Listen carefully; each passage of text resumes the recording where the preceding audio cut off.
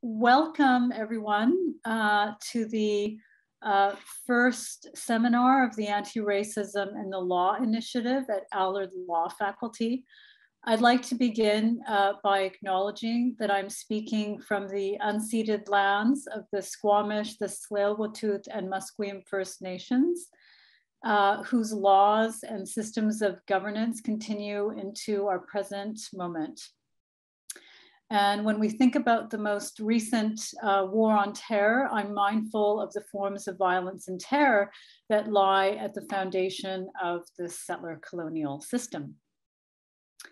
It gives me a lot of pleasure to kick off this seminar series. ARLI is a newly established, loosely configured crew of faculty concerned with the relationship between race, racism, and the law.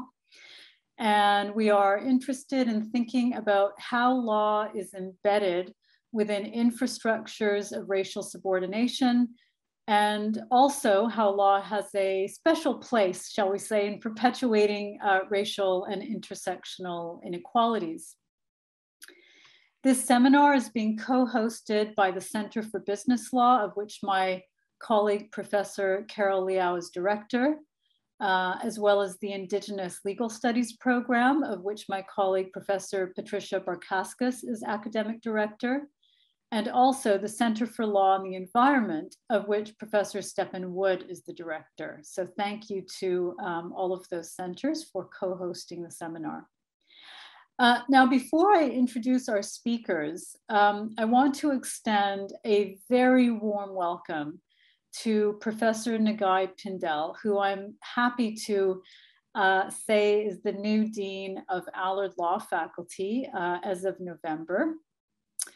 Professor Pindell will be joining us from the University of Las Vegas, William S. Boyd School of Law, where he has served as Vice Dean of the Law School, Vice Provost for Faculty Affairs, and Vice Provost and Special Advisor to the Executive Vice President and Provost.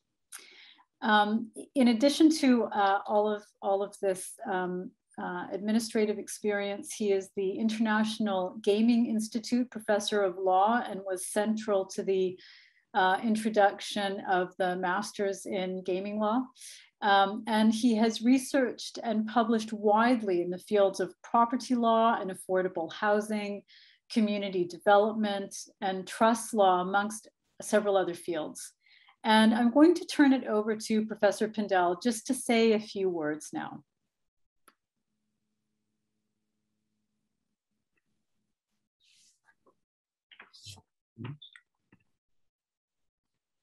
Well, thank you so much for that very generous introduction. I also want to welcome everyone to the discussion today. I'm very honored to join you today for this important conversation, and I hope to meet many of you in person soon. I'm joining you from Las Vegas, Nevada today, and as I wait for approval from the immigration authorities, and I'm bracing for the transition from the desert to a rainforest. I look forward to listening to the panelists. Thank you for participating in these challenging and sometimes painful conversations, but of course they're necessary and they are timely. I want to thank my colleague, Brenna Bhandar, for inviting me, and thank you to all who are on this call for engaging this topic. And with that, let me turn it back to Brenna, and I'm looking forward to hearing from the panelists. Great, thanks so much, Nagai. Okay, now I'm going to introduce our three speakers, and I feel like there's so much I could say about each of them. They're all incredibly accomplished. I'm really excited to hear them on our theme for today, but I'm going to keep the introductions fairly short so we can get on with listening to them speak. First up, we'll have Natasha Bakht, who is a full professor of law at the University of Ottawa and the Shirley Greenberg Chair for Women and the Legal Profession. Professor Bakht's research interests are generally in the area of law, culture, and minority rights. And she looks specifically at the intersecting area of religious freedom and women's equality. In the field of family law, she has co-written a textbook entitled Families and the Law. And Natasha is also the author of the monograph, which has a wonderful title, In Your Face, Law, Justice, and Niqab-Wearing Women in Canada, which was published just last year in 2020. Next, we'll hear from Arun Kundnani, who is author and freelance scholar affiliated with the Transnational Institute in Amsterdam. Arun has a very long association with the Institute for Race Relations in the UK, and more recently has taught at NYU, amongst other institutions. Arun was author of an extremely significant report on the prevent policy in the UK very early on in the life of that policy. Some of you may be familiar with it. And his critically acclaimed books include The End of Tolerance, Racism in 21st Century Britain, which was published in 2007 with Pluto Press. And more recently, the highly critically acclaimed book, The Muslims Are Coming, Islamophobia, Extremism, and the Domestic War on Terror, which was published with Verso in 2014. And finally, we will hear from Professor Sunera Thobani, who is based in the Department of Asian Studies at UBC. Professor Thobani's research is located at the intersection of social science and humanities, and she works on critical race, post-colonial, transnational, and feminist theory, amongst several other fields. She has been a leader in the field of critical race studies in Canada, and she's author of the groundbreaking book, Exalted Subjects, Studies in the Making of Race and Nation in Canada, which was published in 2007. And more recently, the book, Contesting Islam, Constructing Race and Sexuality, The Inordinate Desire of the West, which was published with Bloomsbury just last year in 2020. So it's wonderful to have all three of you here, and we will start with Professor Bakht. I'll turn it over to you. Thanks very much, Professor Bhandar, for the invitation to speak today. I am honored to be among such distinguished panelists. Before beginning my talk, let me also acknowledge that I am speaking to you from unceded Algonquin territory, where I have been an uninvited guest for many years. I am mindful of the important reminder that land acknowledgements provide to take seriously the implications for each of us of living together in a good way and in a way that furthers reconciliation with Indigenous friends and family. So I'm going to speak today about the perpetuation of gendered anti-Muslim racism and how it has found through niqab bans a reliable and a conducive transnational route in law. Niqab-wearing women or Muslim women who wear face veils in liberal democracies have for some time been read in very particular ways, in ways that really don't coincide with their lived realities. Many people assume that by wearing the niqab, these women accept subordinate status to men, that they are forced into this attire, that they do not or cannot work in the paid labor force, that they are boring, and that they prefer to withdraw from society.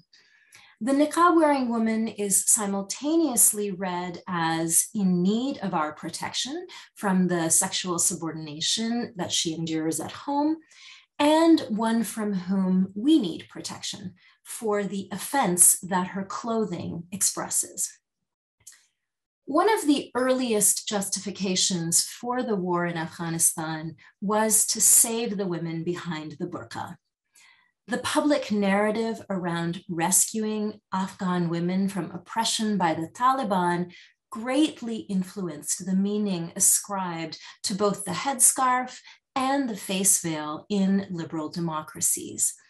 However, this idea of niqab-wearing women as victims has changed. It's changed rather dramatically, such that in many parts of the world, she is now viewed as an aggressor, as one who cannot be trusted, as one who children fear, and one who deliberately seeks to offend. As a result, we have seen a proliferation of niqab bans. Bans or attempts to ban the niqab have traveled global circuits, leaving in their wake disastrous consequences for Muslim women who wear the full face veil. Now, though these women are a minority in terms of their numbers, they have evoked in politicians and the public, urged by politicians, a repugnance that insists on erasing them from public spaces. And the repugnance they inspire requires, I think, that we pay close attention to the transnational roots of legalized anti-Muslim racism. So first, an analysis of niqab bans reveals that a transnational proliferation of racist methods of regulating Muslim women's dress occurs through law. So France was the first country in 2010 to prohibit face veils in public spaces, relying on, among other justifications, the novel perspective that face coverings hamper social relations and make living together impossible. France's national prohibition on face veils was followed by 8 other countries: Belgium, Bulgaria, Austria, Denmark, the Netherlands, Luxembourg, Switzerland, Chad, Congo-Brazzaville, and Sri Lanka. Regional bans of the niqab or bans affecting certain sectors, such as, for example, the receipt of public services or voting, have been enacted in Canada, Spain, Italy, Germany, Syria, Cameroon, Tunisia, Algeria, Niger, China, and India. Numerous other countries have debated, proposed, or had failed attempts at prohibiting face veils. And those countries include the United Kingdom, Egypt, Indonesia, Estonia, Finland, Hungary, Slovenia, Latvia, and Lithuania. So these multiple and widespread attempts to regulate Muslim women's dress they're both sobering and they're supportive of the idea that discriminatory and racist laws and practices in one country lend backing to similar strategies in other countries. Parallel discourses from different regions of the world demonstrate the interconnectedness of gendered anti-Muslim rhetoric and the ways in which niqab-wearing women's demonization is both shored up and made local. So for example, Quebec has drawn on the French foundational principle of secularism, claiming it a common Quebec value as one reason justifying the prohibition of niqabs. Now, setting aside the relatively new emergence of secularism in Quebec's political history, niqab bans of this sort also demonstrate the very particular racial logic that is borrowed from France's interpretation of the principle. Second, an analysis of niqab bans reveals that they have been initiated by politicians to protect majoritarian values. So in each of these countries that I mentioned, calls for niqab bans emerged because political elite formed an agenda to protect majoritarian culture against a potential menace. And the menace, of course, is niqab-wearing women. Politicians really transformed niqab wearing from a non-existent issue to a spectacular threat to the nation. Politicians have insisted that niqab-wearing women do not belong to the nation state, despite vociferous declarations by the women themselves that they very much belong to the nation. Niqab-wearing women are construed as a threat to the shared values and practices of nationhood because it is assumed that they are connected to Islamic terrorism or Islamist ideals. In Belgium, despite a national crisis that divided the Francophone and the Flemish elite and that paralyzed federal politics in 2011, politicians were somehow able to coalesce in large numbers around the idea of banning face veils. Anti-Muslim racism emerged as the symbolic ground upon which national unity became articulated. This narrative of national belonging has been used by politicians globally to demarcate the conditions under which Muslim women may inhabit the public sphere. A third feature of niqab bans is that their justifications are based on specious logic. Indeed, they are grounded in a powerful illogic that need not cohere on any level. Many niqab bans are defended on the basis that seeing the face is required for reasons of communication, identification, and security. In fact, the COVID-19 health pandemic has revealed how disingenuous these justifications are. Face coverings, which are now government mandated in many public spaces, have not prevented effective communication. It is very possible for societies to function while having parts of their faces covered. People can still interact, communicate, and perform their regular functions. When it has been necessary to identify people, such as in hospitals, in order to receive certain treatments, staff have simply relied on identification documents. Now, security arguments are similarly irrational because needing to see someone's face at all times does not increase the safety of society. As the Human Rights Committee noted with respect to France's ban of niqabs, and I quote, "General bans on face coverings for security purposes are too sweeping in their means and not proportional to the objective in question." The insistence that seeing the face at all times is necessary is actually about the subjective feelings of discomfort or unease of the majority toward a minority practice that causes no harm. Now, I would suggest that comfort or ease is an ineffective measure for interactions in a diverse society. It also seems to make no difference that niqab bans can produce absurd results. So in the current global health pandemic, one can be fined for not covering one's face, and women who wear the niqab will also be fined or penalized in other ways for covering their faces. Finally, some bans are rationalized using gender equality on the erroneous assumption that women are universally coerced into wearing this garment, despite empirical research finding that many women who wear the niqab do so as an expression of their faith. In 6 of the liberal democracies where interview-based research has been conducted with niqab-wearing women, most have stated that they made the personal choice to wear the niqab after prolonged periods of thought or study because of a desire to lead a faith-based life. Now, decisions about clothing are almost always made in relational contexts that undoubtedly constrain and influence behavior.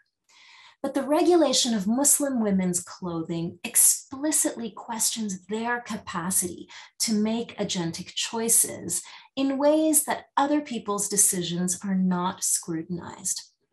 So for several niqab-wearing women in Canada, the decision to wear the niqab meant acting in defiance of their loved ones or having to convince family members that it was an appropriate choice. The gender equality justification for niqab bans is also entirely insincere because a true concern for these women would not impose the devastating consequences of these kinds of prohibitions. Niqab bans limit women's ability to work, to travel, to testify in courtrooms, access healthcare, education, and other public services. They potentially criminalize harmless activity with fines and imprisonment, and they subject niqab-wearing women to violence on the streets. The gendered consequences of niqab bans are far-reaching, and they thwart the very prerequisites that are needed to ensure women's equality. Niqab bans have moved from one country to the next, adopting similar strategies and rhetoric that become localized expressions of anti-Muslim racism. The narratives that circulate within, between, and among these countries reinforce false, illogical, yet effective ideas about niqab-wearing women as untrustworthy and abhorrent. Repugnance and aggression toward niqab-wearing women become part of a shared vocabulary or a repository of civilizational superiority that operates irrespective of the specificity of each national context.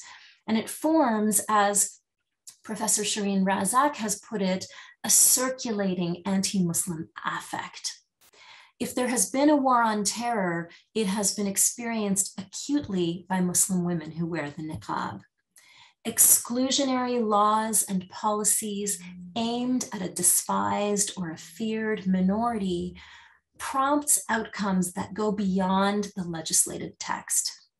Muslim women's experiences of harassment and assault in public worsened during controversial episodes in which the niqab received specific political and media attention. When law abandons logic and coercive power is used for the purpose of preserving majoritarian values, a range of appalling consequences are legitimized. Niqab bans, and I'll just end here, also, I think, indicate a very worrisome view of our societies. We risk organizing ourselves according to the simple binaries of good versus bad and civilized versus backward, leaving no room for self-criticism and no way to think about how we might open ourselves up to the rich diversity that others can offer. So I will end here. I really look forward to hearing from our other panelists. And of course, I'm happy to answer any questions at the end. Thank you.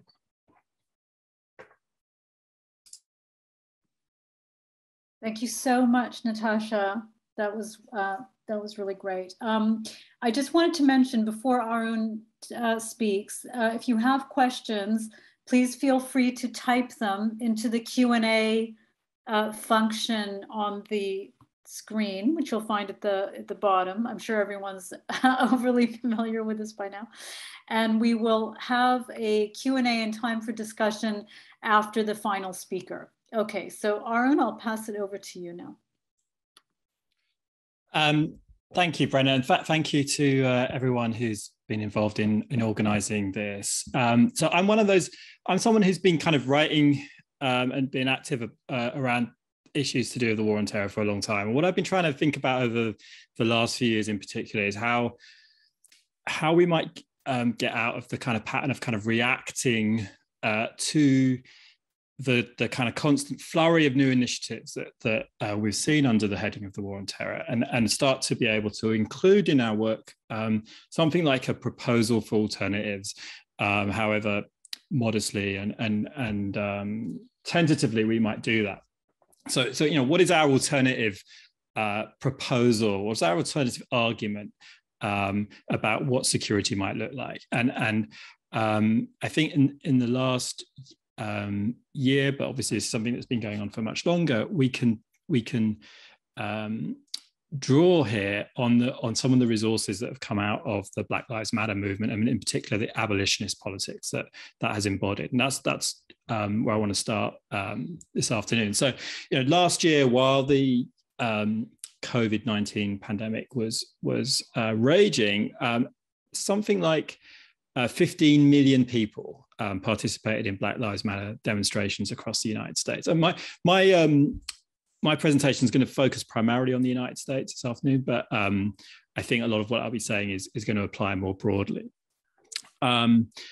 Now, as with any movement, within it, there's kind of a diverse range of motivations and orientations. But the abolitionist approach, I think, is particularly striking in those movements.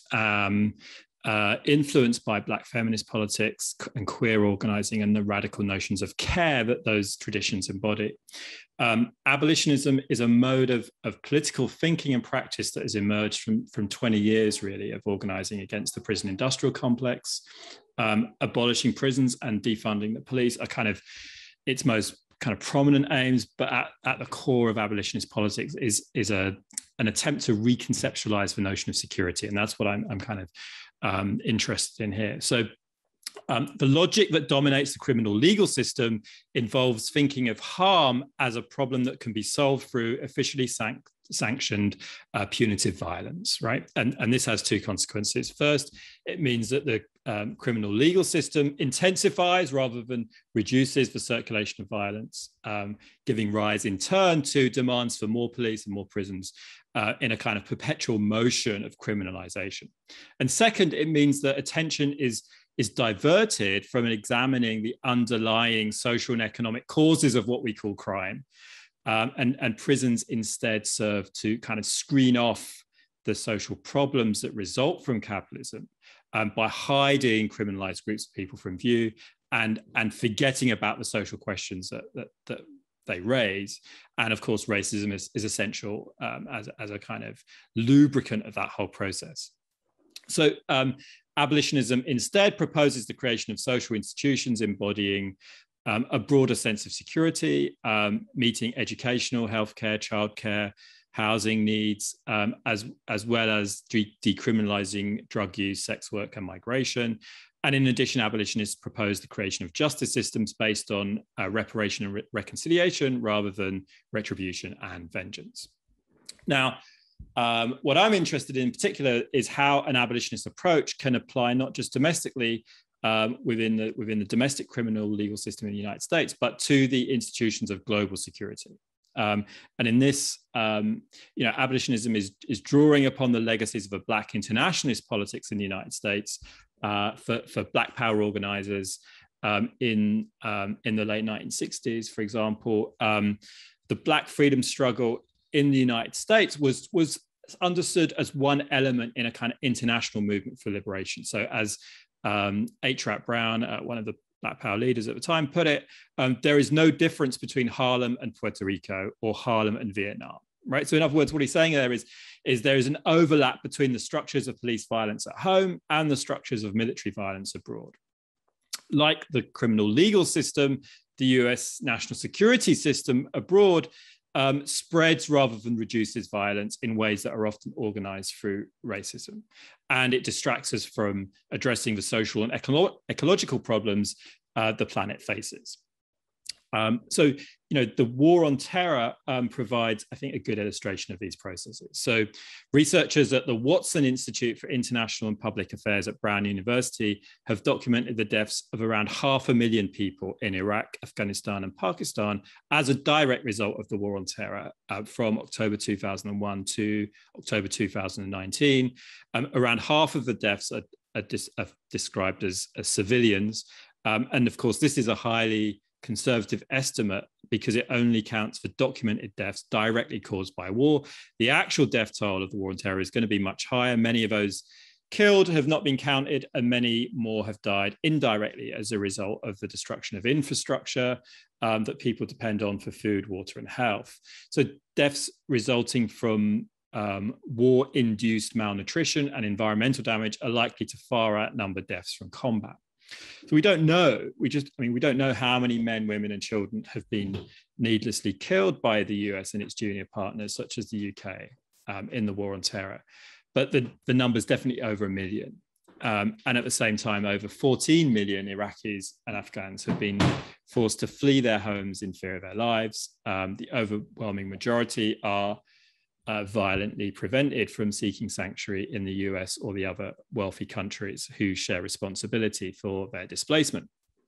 Now, the mass violence of the war on terror has been carried out by the normal agencies of state power. So the regular militaries, the intelligence agencies, the law enforcement agencies, the border agencies, the private contractors, and the courts. Now, to understand how violence on this scale can be administered through the ordinary processes of nominally liberal states, I think requires that we understand the particular form of racism that's bound up with the war on terror. And here I think it's helpful to turn to one of the kind of key ideologues of the war on terror, the former British Prime Minister Tony Blair, who described the wars as aimed not actually at regime change, but at values change, his term, values change.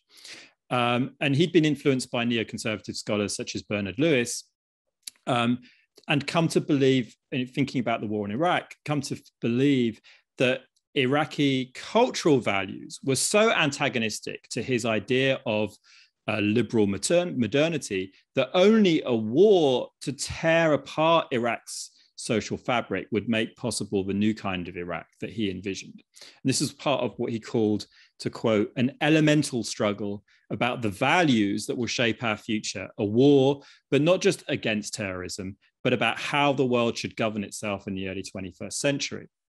So it seems to me this sums up the logic of the war on terror in a nutshell, that state violence is held to be necessary, actually not primarily to prevent terrorism, but in order to bring about a cultural change among Muslims around the world. And it's, we don't see this made explicit that often by the kind of political leaders of the war on terror, but that argument, I think, is central. And of course, it carries a terrifying implication, which is that the cultural problems in Islam are seen as so deeply embedded that they can only be dealt with through the kind of mass industrial violence that destroys millions of lives. So anti-Muslim racism is therefore indispensable to the war on terror. Only by imagining barbarism as somehow a natural feature of Islam can war, torture, assassination, and arbitrary imprisonment be presented as necessary. Anti-Muslim racism functions here by setting aside all the contingent social and political factors that create the conditions in which some Muslims do indeed carry out acts of terrifying violence, and instead seeing their actions as simply the necessary expression of an Islamic culture of fanaticism. And then we can tell ourselves that their violence reflects the deep flaws of their culture, while our much greater violence is a rational, even liberal program of modifying their barbaric behavior. Genocidal violence does not always announce itself in the rhetoric of overt hatred. It can also be couched in the managerial language of cultural reform. Now, at the ideological center of the War on Terror project is a distinction between the moderate Muslim and the extremist Muslim. The moderate is offered a form of inclusion. The extremist is subjected to state violence. But since the moderate is perceived to be always at risk of becoming an extremist, all Muslims are continually suspect. War on Terror administrators talk about radicalization as the process by which moderates are kind of gripped by an extremist Islam, transforming them, according to this idea, into violent fanatics. So vast systems of surveillance have been established to try to identify the would-be extremist Muslims among the moderates. Now, in practice, the classifying of Muslims into these two categories is not a matter of explicit and consistent criteria. moderate Muslims are defined as, for example, those who restrict their religion to the private sphere. But they are also expected to publicly condemn interpretations of Islam that Western governments consider dangerous. Moderate Muslims are supposed to value freedom of speech, but they are considered extremists if they use their freedom of speech to criticize the West. Moderate Muslims are required to publicly condemn the use of violence to achieve political ends, but when the US government uses violence to achieve its political ends, condemnation must give way to consent. Officially, Muslim extremism is defined as a rejection of liberal values, but in practice, the term is almost always used to label Muslims who oppose Western power. Moderate Muslims have what is regarded as their cultural identity, celebrated within a framework of diversity and inclusion. Extremist Muslims, on the other hand, have their mosques and community organizations closed down. They have their clothing regulated, as Professor Bakht has been talking about, their speech criminalized, their bank accounts frozen, even their citizenship cancelled. If they live in the Middle East, in Africa, or in South Asia, they're subject to execution from the air by missile-bearing drones or transportation to secret locations to face torture and indefinite imprisonment. In the cases of Afghanistan and Iraq, entire countries were invaded, occupied, and destroyed. Now, the war on terror has been declared to be over. I suspect it's merely entering a new phase. But in any case, I think what we need to focus on in this particular moment of transition is the broader national security infrastructure within which the war on terror sits. Now, what does that look like? The US currently spends over $1 trillion a year on national security, which is enough to provide COVID vaccines to everyone in the world and a global safety net to prevent anyone from falling into poverty because of the virus. The US military has 2 million people residing across 800 bases in 90 countries. Last year, it ran covert operations in 154 countries. It has 3,800 nuclear warheads and plans to spend $100 billion to purchase 600 more nuclear missiles from Defense Corporation Northrop Grumman. The US remains the world's largest arms exporter, with its share of arms exports rising to over a third of the global total over the last 5 years. Now, this kind of scale of the US's military infrastructure is almost completely accepted as the taken for granted background to US foreign policy making. Yet it actually provides no security for ordinary people. The US national security system did not prevent well over, I think we're now on 700,000 people in the US losing their lives to COVID-19 in one of the richest country in the world with the world's highest per capita death toll. Instead, the response to COVID-19 was to mobilize anti-Chinese sentiment in response to justify an escalation in spending to counter the rise of China. The US national security infrastructure has itself been a major contributor to the greatest danger facing the US population over the coming decades, which is the heating of the planet. The US military is the largest institutional emitter of carbon in the world. Instead of reducing its emissions, the Pentagon has presented climate crisis as a new rationale for its existence. It says the US military is a necessary source of order in a world of climate-driven mass migration and extremism. So even the catastrophes of climate crisis and pandemics have been folded into the racist logics of national security. The general pattern is that US security policies exacerbate the insecurities that they are ostensibly designed to minimize. It's a record of failure that can only be described as pathological. Now, that failure arises for two fundamental reasons, in my view. First, US national security policies rest on a fantasy that the US can secure itself through unchallenged domination of the world. Today, the policy establishment deludes itself that the US can return to the 1990s when it appeared to have achieved a stable US-dominated world order. For liberals, as much as conservatives in the foreign policy world, any alternative to such a strategy of restoring what they call US primacy is simply not considered credible. but the US needs to confront what is actually the end of its unchallenged dominance. And that means recognizing the injustices through which that dominance was established, including white supremacy, including imperialist warfare, and including settler colonialism, including the place where I am currently, the stolen land from the Cayuga Nation, otherwise known as New York State. And this brings us to the second reason for the failures of US national security policies, which is that they typically involve racist assumptions about the United States' supposed enemies. The Washington foreign policy bubble is adept at imagining racial monsters that need to be slayed at all costs, only to find that ordinary people rebel against the violence the US has deployed, dragging both sides into an ever deeper spiral. That's the story of Iraq and Afghanistan, but it's a much broader story too. In a sense, the US has never stopped fighting so-called savages at its frontiers, even as the frontier expanded to the global battlefields of the Cold War, the war on terror, the war on drugs, and so on. These all involve what Franco Fornari describes as the incredible paradox that the most important security function is not to defend ourselves from an external enemy, but to find a real enemy.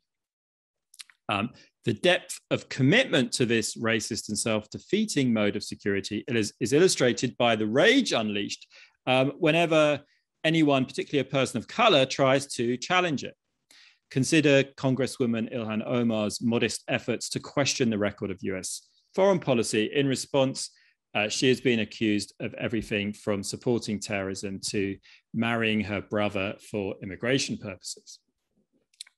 Now, while US national security policy fails to provide security, it has, of course, been very successful in other respects. It's an economic success for the military and security corporations and the think tanks they fund. But above all, it's a political success for ruling elites in managing the global fallout of neoliberalism. Neoliberalism depends upon racially coded global divisions of labor that render vast swathes of the human population superfluous to capitalist production. Projects of counterterrorism, counter-narcotics, border militarization are all directed at effectively managing this humanity deemed surplus. And in turn, this provides a material basis for the recurring upsurges of nationalism and racism that flourish under neoliberalism. Now, it's obvious today that a chasm has opened up between official narratives of national security and the actual security needs of ordinary people. We face three major dangers to our lives over the coming decades: the climate crisis, pandemics, and social breakdowns due to unabated racial capitalism. Unless these interlocking dangers are addressed, we're going to see ever larger numbers of people facing disease, destitution, displacement. The free market will continue to hollow out our capacity to achieve democratic change, and racisms and nationalisms will thrive. The abolitionist argument would be here that genuine security does not result from the elimination of threats, but from the presence of collective well-being. It means building institutions that foster the social and economic relationships needed to live dignified lives, rather than reactively identifying groups of people who are seen as threatening. It rests on not on dominance, but on solidarity at both the personal and at the international level. Of course, things like climate change and pandemics can only be addressed from an internationalist perspective. And in the long term, it's illusory to achieve security for one group of people at another's expense. So we're going to need a progressive defunding and shrinking of the US's bloated military intelligence and border infrastructures, and the construction of alternative institutions that can provide collective security in the face of environmental and social dangers. In fact, a majority in the US favors cutting the defense budget and reallocating those resources to health and education. Twice as many people support such a cut to the defense budget as oppose it, but public support for this kind of military defunding lacks the momentum and energy that comes from any kind of organizational power, which is the only force capable of overcoming the vested interests and ideological barriers that stand in its way. What all of this points to is the need for intensified organizing to dismantle the US's global infrastructure of violence, to prioritize care over killing, and embrace the reciprocity that constitutes humanity. Thank you.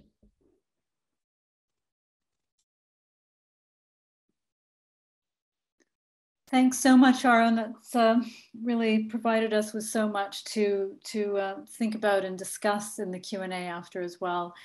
So yeah, just a reminder, please feel free to type in your questions into the Q&A, and we'll have time for some discussion after our next and final speaker. So Sunera, I'll turn it over to you now. Thank you very much.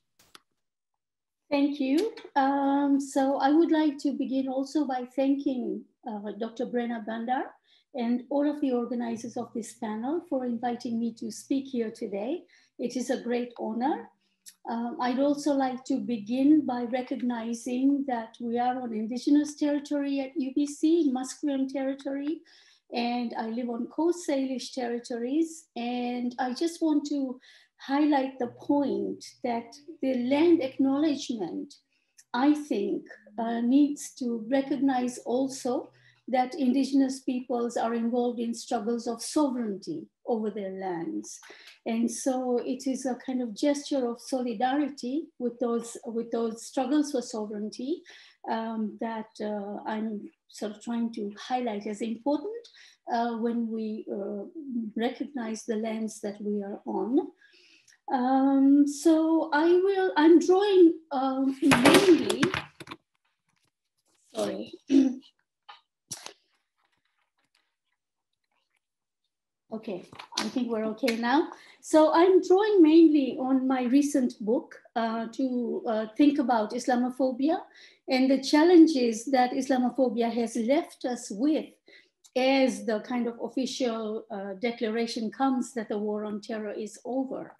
The construction of Islam as a religion of violence and the conflation of the Muslim with the terrorist in the aftermath of 9/11 shaped not only national ideologies in support of the war on terror, but also transformed the global political landscape.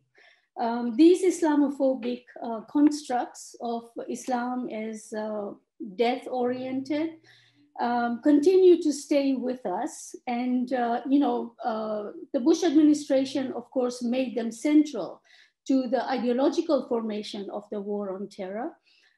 These constructs had an immediate impact on the citizenship, rights, and status of Muslims in the US and in Canada, but around the world. These constructs and the related attacks on Muslims were, however, also reinvigorating what Stuart Hall calls the idea of the West. That is, of the West as a cohesive, stable, and unitary entity. And in the particular aftermath of 9/11, as a superior cultural and civilizational entity that was under attack from a pre-modern fanatic enemy who was utterly incommensurable. And so I became really interested in thinking about how the idea of the West itself was being reformulated.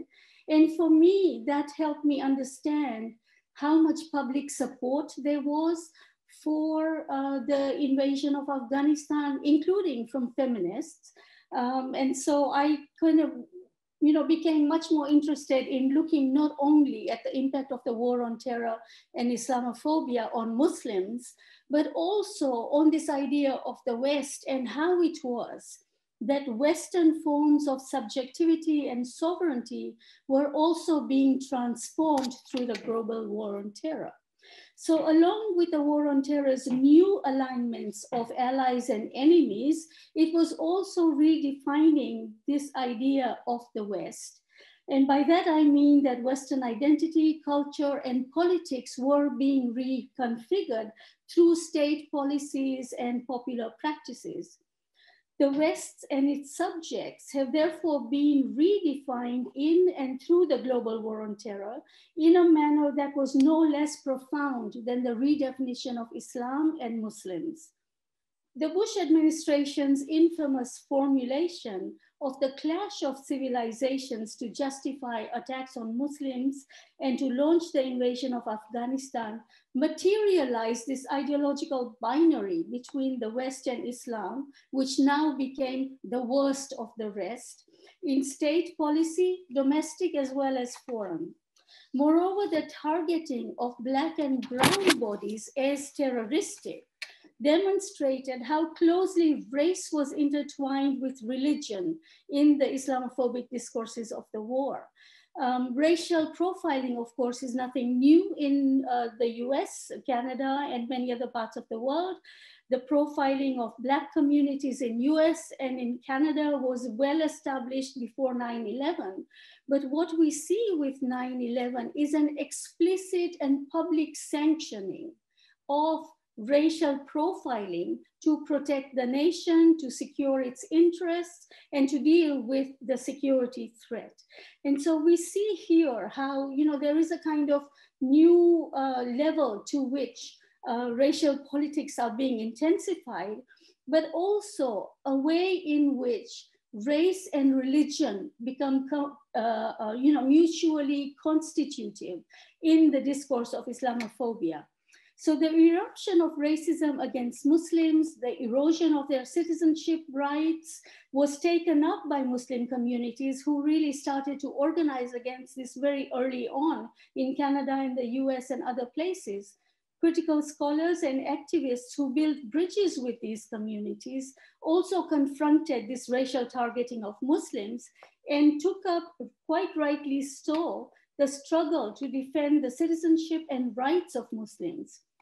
Yet how the global war was remaking Western identity and subjectivity itself, and how both race and religion were being mutually redefined in contemporary Islamophobic ideologies and practices has received very little attention. So in my presentation, I want to make a number of key points about Islamophobia.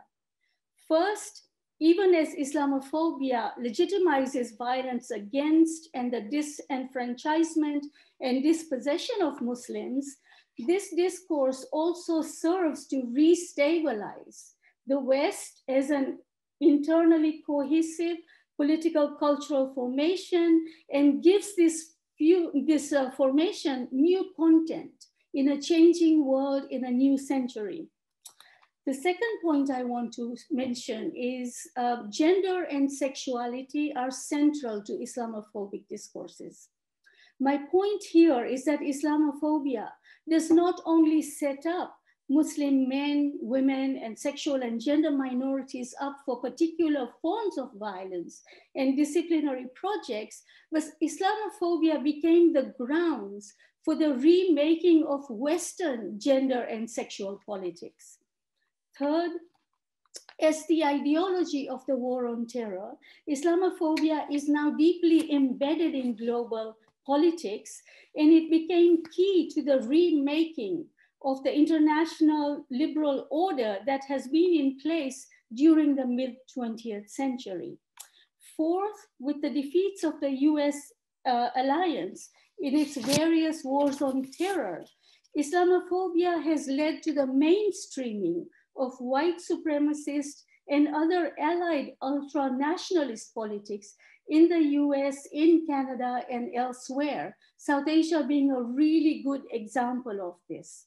So here in this talk, I can only offer very brief comments to expand on these 4 points. So first, the idea of the West and what I'm calling its reformulation. The West, of course, has never been a monolith. Its meaning, identity, and culture are disparate and internally driven. So white supremacist versus multiculturalist politics, for example, neoconservative versus social democratic. But the idea of the West also shifts in relation to the contestation of its power by the different communities that it incorporates into its domination, which includes the colonized and indigenous peoples of every continent. It is also the case that Western nation states now face unprecedented competition on their own grounds from an economically vibrant China, intent on extending its sphere of influence, not only across the Middle East now and Central Asia, but across Africa and the rest of the world. The West also faces the challenge from a politically emboldened Russia contesting the US domination of the greater Middle East and Europe. But it is in Islamic terror that the West identifies its existential enemy. It is with regard to Islam that the most frenzied passions of the Western alliance are unleashed. And I think this difference really matters. In terms of gendering Islamophobia, and my argument, this is also a gendering of the West, a reworking of the gender politics of the West. The idea of the West that is now reiterated in various national politics and in global politics defines this entity as superior and under threat because of its advanced cultural values. The ideology of the war thus sutured over the ruptures that had been intensifying in the previous decades of globalization within the West, divisions of class, race, ethnicity, gender, sexuality, nationality. Islamophobic constructs, however, redefine the West's gender and sexual norms as essentially egalitarian and as signifying the Western commitment to quote unquote freedom.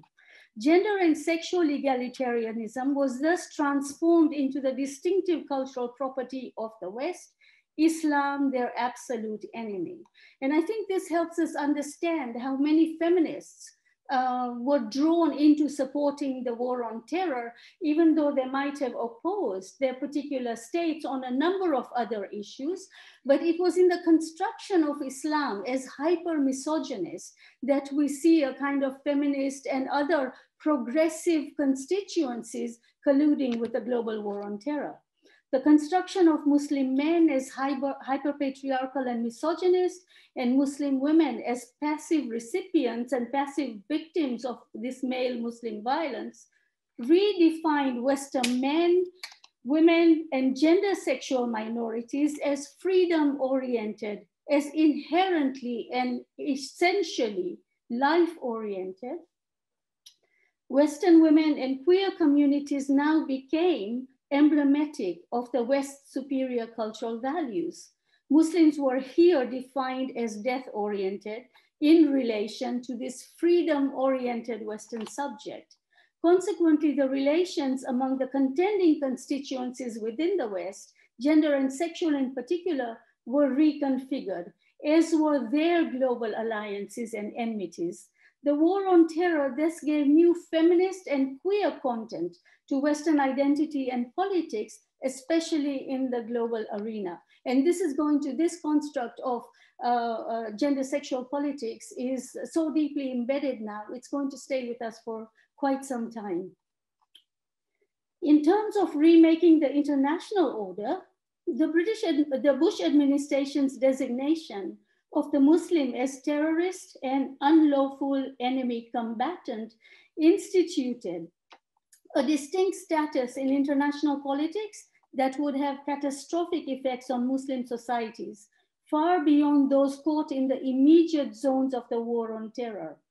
Fanon may well have described the event as bringing into being a new subspecies of colonized life. The alchemy of Western paranoia, re-ontologizing the post-independence figure of the Muslim into that of the terrorist. While critical scholars were quick to describe the development of this development as exclusion, ejection of Muslims from citizenship rights, the transformation, I argue, heralded a much deeper remaking of the law itself and a deeper incorporation of the figure of the Muslim into the formation of Western identity, culture, and politics. Each element of the designation, unlawful, enemy, combatant, destroys the post-independence gains, such as they were, that were made by Muslim societies after the Second World War, and reconstructs them as the very antithesis of the modern social order.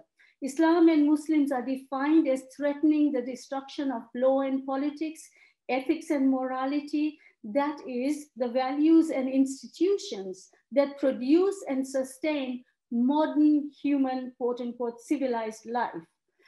The designation now materialized in law of this, the designation was materialized in law through the spectral clash between an innocent West and an evil Islam by fixing Muslim being as an illegitimate form of being, now stripped of the rights to have rights in Hannah Arendt's words. The global wars ushering in of the new era of invasions, occupations, and proxy wars has led to the undoing of the liberal international order that was in place since the Second World War. Neoliberal policies had, of course, begun to undermine this order, but the war on terror marks the undoing of this international order in earnest. What will replace it, we're not yet clear, but there has been a fundamental shift that has been organized through the global war on terror. In Canada, the US, and Europe, the war exposed the hollowness at the core of liberalism's promise of multicultural inclusion. Canadian Muslims suddenly found themselves the target of racial profiling. They were subjected to increased state violence and also became targets of vigilante violence. The state's linking of anti-terrorism to national security and to immigration and refugee policy made these communities suspect, a threat to the nation. The Islamophobic discourse of cultural barbarism continues to construct Muslims as pre-modern, misogynist, homophobic, basically in racializing terms that have not lost any of their potency. In the global South, I argue the war demonstrated the limits of national independence for the previously colonized Muslim world. The construction of Afghanistan as a terrorist haven, and soon after of Iraq as stockpiling weapons of mass destruction that would soon become available to terrorists, legitimized the destruction of both these states and their respective societies. In each case, violence and destruction of rights became legitimized in national and global politics as the modality of governance of Muslims. And this has not shifted. Moreover, the inscription of Islam as the sign of global terror has made adherence to Western power, to Western norms and cultural practices the only condition for Muslims to be recognized and for them to have, quote, the right to have rights. The older racial binary between civilization and barbarism that had been discredited in the mid-20th century institution of the liberal global order, a shift that had been brought about by anti-racist and civil rights movements in the global north and by nationalist movements in the third world, was thus reinstated by situating the figure of the Muslim at the center of this remaking of the international order. And finally, the politics of white supremacy. The ramifications of the global war are also to be found in the growing divides within the West itself, as white supremacist movements moved into the political mainstream. With the inability to claim quick victories in Afghanistan and Iraq, the divisions among US corporate, political, and media elites have intensified. As the US-led alliance lurched from one monumental disaster to another, its Islamophobic and racist politics have grown in intensity. The simmering rage of white supremacists that has been harnessed by ultra-right movements to confront the ambitions and domination of their inclusionary and multiculturally minded neoliberal elites is going to have long-term effects. This internal transformation of national political landscapes by white supremacist movements are a direct result of the global war, as is the escalation of violence against Black peoples in the US and around the world, against other racial people who are produced as minoritized through the racial politics of their particular nation states. And this violence is also not going to subside anytime soon. The white supremacist politics and extremist movements that have plunged the Western democratic order itself into an unprecedented internal crisis cannot be read outside the context of the defeats of the US alliance in its war on terror. The long-term effects of these ominous shifts have yet to be seen, but these have already redefined transnational alliances and enmities, forms of subjectivity and sovereignty in a fairly profound manner. And the institutionalization of Islamophobia may be considered, if we may call it that, one of the successes of the global war on terror. Thank you very much.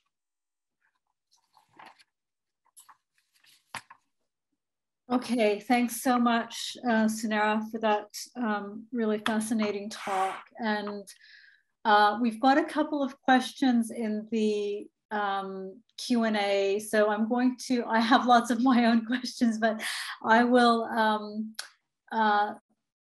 read out the questions that are in the Q&A. And I think the first one is probably directed at all three of you. So if you have responses, we can maybe just stick to the order of in which you spoke. So the first question is, are there any recommendations for members of the legal profession on how to mitigate the harmful impacts of anti-Muslim political agendas and mainstream media rhetoric?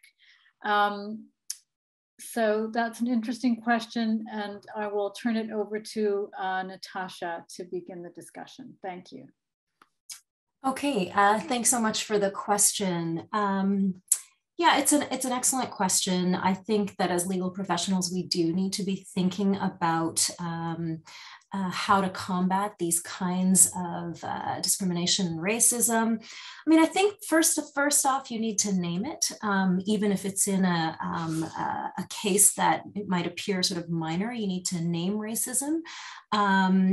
I think that, you know, you have to point out the failures in logic, the absence of evidence, and use the legal tools that are available to us to really combat discrimination, misogyny, racism, and oppression generally. And I always find that, especially when it comes to gendered Islamophobia, an intersectional approach to rights offers a very helpful perspective in terms of how to get at the multiple rights that are often at issue when we're speaking about Muslim women, for example. I would also say that for legal professionals in sort of this era that we are in, and I'm thinking, of course, of Bill 21 in Quebec, which has been enacted. I shouldn't call it Bill 21. It has, in fact, been enacted into law, which says that, you know, you cannot be a member of the public service, you know, a key member of the public service and wear a religious symbol. And of course, in sort of the ordinary way in which constitutional challenges happen, I think that most people agree that that law would be found to be discriminatory. But because the government of Quebec has invoked Section 33, legal professionals really need to be innovative and creative in their advocacy at this time. And so we need to start thinking about sections of the charter that perhaps have been underused. And I'm thinking, of course, of Section 28, the gender equality provision. And I'm also thinking of the multiculturalism provision in Section 27. And then, you know, on a broader view, I think we need to be thinking about whether provisions like Section 33, which really undermine our ability to constitutionally challenge through the typical avenues, laws that are clearly problematic, whether we should still have Section 33, whether it has a function that is justifiable. And I would say that it doesn't. And so we need to think about repealing that and, you know, possibly engaging in some constitutional amendment discussions. So I'll leave it there. Thank you. I was going to actually suggest that maybe we all leave our cameras on now for the Q&A. So Sunera and Arun, if you would like to, great. Did you have anything to add to that question about advice to legal professionals about how to, I suspected Natasha would have the most concrete sort of answers back, but do you have anything to add, Arun or Sunera? Just quickly, I would just say, look, I think across US, Canada, Australia, Europe, in lots of different ways, Muslims are unable to use the law as a remedy for the kinds of violence and harm that they're experiencing. And there's kind of two key reasons for that. One is a sort of general problem that access is it's in a word, right? Access to lawyers who will advocate for you, access to resources that requires, and so forth, right? So, and the second problem is that we've created in all those countries in various ways a kind of parallel criminal justice system that operates through the terrorism laws in particular, and that treats Muslims as kind of to be diverted through this separate kind of shadow criminal justice system, right? And so I think, given that is the nature of the problem, what legal professionals can do is try as much as possible to be involved in organizations at community level that can provide legal services to people who don't normally have access to them. And secondly, is use the professional expertise that you have to call for and to organize the scrapping of the whole legislative infrastructure that creates this kind of separate system for Muslims.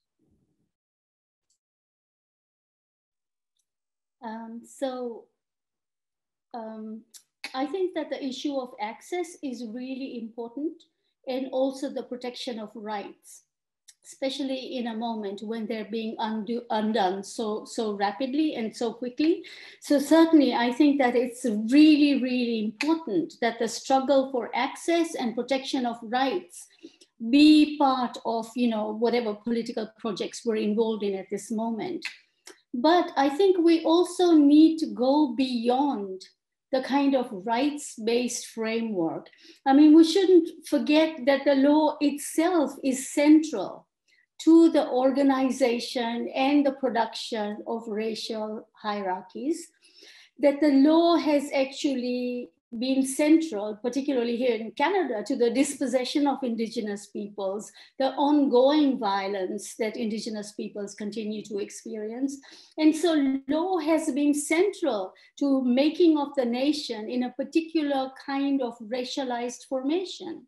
So I think it's really imperative that the kind of, legal community be engaged in some kind of rethinking of the space of law itself in producing race, in producing racial hierarchies.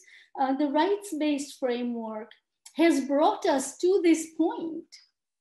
And I think that this moment, the kind of tremendous upheavals that are going on around the world, the kind of, unleashing of state and vigilante violence to keep the order in place is something that I think should be of major concern to the kind of, legal professionals. And of course, protecting the rights that people have is absolutely crucial, but that can't be the end goal. Because, the rights-based framework, as I said, has brought us to this point. So I hope that's helpful. Yeah, that's great. That's a wonderful set of answers to that question. Thank you very much. Okay, the next question is directed to Arun, and the question states, you talked briefly about how the Pentagon is positioning itself as a new source of order, if I caught that phrase correctly, to deal with climate change and resulting impacts. Could you say more? Where did the Pentagon position this way, and what has been the reception to this positioning? Has this resulted in, say, increased budgets? Thanks, from MV Dramana. Yeah, so yeah, that's right. That's its phrase that it uses to say it's a source of order in a world of climate crisis. And so this is a kind of rationale that the Pentagon's been putting out in its own reports since almost 2 decades now, and and so it models a world in which as climate crisis intensifies, more and more people are on the move, and therefore, in its view, the risk of terrorism and extremism increases, and its role as a protector of the US from those threats becomes more salient. And so, you know, what you get is the picture of, I mean, you know, the Pentagon is saying it offers the United States an armed lifeboat solution to climate crisis, essentially, right? It's like the US can kind of wall itself off from the crisis unfolding globally thanks to the Pentagon. And that's not actually going to work even for the people of the US, and B, of course, it exacerbates the very problem because it means that we divert more and more resources to military solutions to what is actually a ecological crisis, not a military crisis. And we fund the largest institutional emitter of carbon in the world. And I don't think it's plausible to say that there has been a direct relationship between the perpetual increase in the Pentagon's budget and that particular argument, but it's part of the general argument that the Pentagon makes every year to justify its budget increasing, and will become more, you know, and it's becoming, you know, it's a massive thing under the Biden administration right now. The Biden administration has appointed, I forget the exact title, but there's a kind of, in the newspapers, it's described as a climate czar with cabinet level responsibility in the Biden administration. And the climate czar sits on all the task forces to do with the Pentagon and the military. They are clearly seeing this kind of interaction, right? And so what you get from, you know, a sort of Biden administration, but equally the same would be true of conservative administrations, is this armed lifeboat response to climate change. And of course, for conservatives, it's a fascinating contradiction, because they will simultaneously deny that climate change is a reality while also wishing to make the United States an armed lifeboat in the face of it. And those two will coexist in the irrational conservative mind. It is particularly chilling that this militarized, securitized response to climate catastrophe, and we could have another seminar on that, I think. Okay, there's another two-part question from Shiraz Ramji, and I'm going to sort of paraphrase a little bit as well, or add some things onto the question. So the first part of the question is, what is the impact of the victory of the Taliban in Afghanistan on Islamophobia? And I want to add a supplement to that question to ask if you could maybe speak a little bit about how the West has been very central in fabricating this Taliban historically. So just giving a little bit more of the history of how the West is implicated in fabricating the boogeyman specter that it then uses or places as the way, you know, Sunera talked about it, as it's the big existential threat to the West. And the second part of the question states, women leaders in Afghanistan have identified the American war in Afghanistan as a feminist war. I'm not quite clear on what the question is asking, but this is the question. Can you comment on this challenge to European American feminism? So yeah, so that's the two-part question. Okay. No, Sunera, you should go ahead. Okay. I'll take a short stab at the question, but I think especially your supplemental question, Brenna, I think I'll let Professor Thobani answer that. You know, I think for me, I worry that the impact of the victory of the Taliban, and, you know, we are hearing that women in Afghanistan are now being forced again to wear the niqab. And, you know, the state should, of course, never be in the business. No state should ever be in the business of telling women what to wear, what not to wear, right? That's really sort of the primary basic starting principle. But I worry that with, you know, the proliferation of media stories about women in Afghanistan who are now being forced to, by the state, to wear the niqab, that it really, or the burqa, that it really undermines the choices that are being made by women in liberal democracies. And I said in my talk that, you know, clothing choices are always relational. They're always dependent on a variety of factors, but we don't tend to question or scrutinize the choices that are made by women, by other people. But when it comes to Muslim women, we really scrutinize their choices and we undermine the very words that they are saying. So as I said, you know, I've done interviews with niqab wearing women in Canada. Those interviews have been conducted in 6 other countries.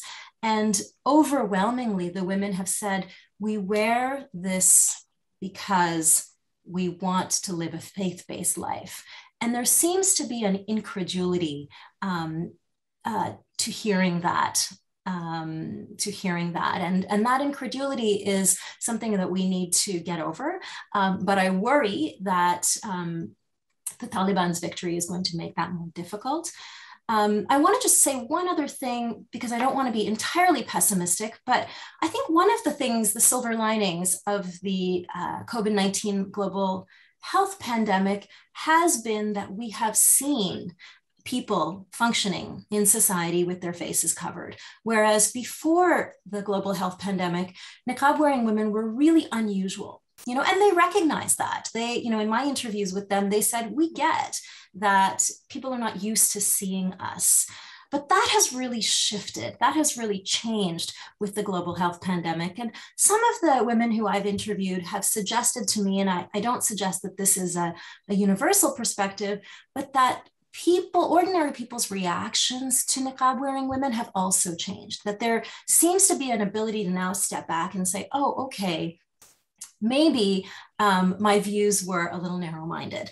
And maybe I can look at face coverings as simply that, a face covering. Sometimes it's worn for religious reasons, and sometimes it's worn for public health reasons. So my hope is that the victory of the Taliban is not going to undermine some of that silver lining that I think we have seen as it pertains directly to niqab wearing women. And I think I'll just leave it there. Oh, can I just say one other thing?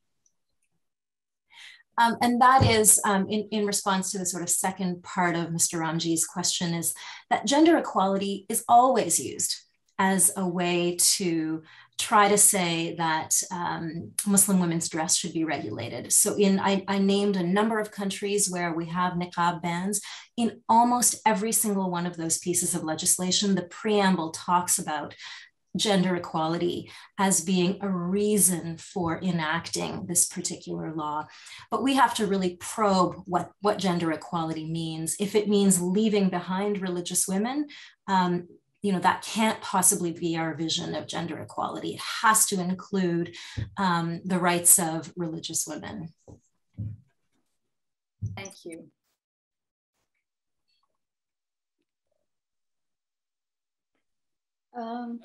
Should I go next or Arun? Yeah. Go ahead. Okay, so it's a very big question. What is the impact of the victory of the Taliban? I think we have to wait and see, right? We have to wait and see what the impact of this is going to be. Few things were very clear. The violence is not going to subside. American interference in Afghanistan is not going to subside. What kind of proxy wars are now going to be fought out in Afghanistan? China, Russia, all of them, India, all of them have a real interest in what happens in Afghanistan. My sense is that a lot of the violence will be used to demonize the Taliban. But I think we should see Afghanistan as the site of a kind of ongoing war that's going to be fought out, not in the same manner, but in different ways. So I think that, you know, paying attention to who are these different groups, right? What is the role of external powers in the violence that we are seeing even at this moment in Afghanistan, but that we will see, you know, over the kind of in the near future. The issue of refugees is also really crucial to think about. Not only Afghanistan, but the war on terror created millions of refugees. And, you know, we saw that Europe and North America have responded by shutting the borders and also being very, very selective about which refugees they're going to be accepting from the different countries where the war has been fought out. So the refugee crisis is just going to be horrendous. I think that all of us can anticipate that. So, you know, this will all go into the assessment of what is the victory of the Taliban. In terms of the challenge to Euro-American feminism, I mean, my argument for some time, not a very popular one, has been that feminism has become the language of imperialism. Feminism was the language of the global war on terror. And feminists were incorporated into actually waging the war. Feminists made huge gains in the US, for example, in the military, media, spokespeople, all of the ways in which women in the West, in the US particularly, did make gains. The whole NGO community, for example, feminists were hugely invested in reconstruction projects in Afghanistan. And so I think that, you know, some kind of critical approach to feminism and to gender politics is really crucial. But with Islamophobia, Muslim women can only be heard if they speak the language of Euro-American feminism, and if they speak the language of gender equality, right? And, you know, the big question is, what does gender equality mean in a situation of war, of a global war on terror? How does one separate the idea of gender equality when violence is being used as the modality of governance of that entire society? So I think we really have to complicate our kind of discussion and debates in gender politics. You know, there is a kind of way in which the lowest kind of common denominator now dominates any discussion of what feminism means, what gender politics have become in this particular moment, in this particular juncture that we're living in. Okay, I wanted to give you the chance to respond, Arun, to that, but it's a massive question, and actually we've run out of time. I can't thank you enough for these really brilliant and rich papers, and I am so pleased that we could hold this seminar, and thank you to the audience for tuning in. The whole session has been recorded, and we will be posting the link somewhere, I think on the Center for Business Studies, for business law, sorry, or some other site on the Allard Law faculty website. We'll circulate it, and yeah, so thank you once again, and yeah, thanks for everyone who tuned in. Thank you. Bye.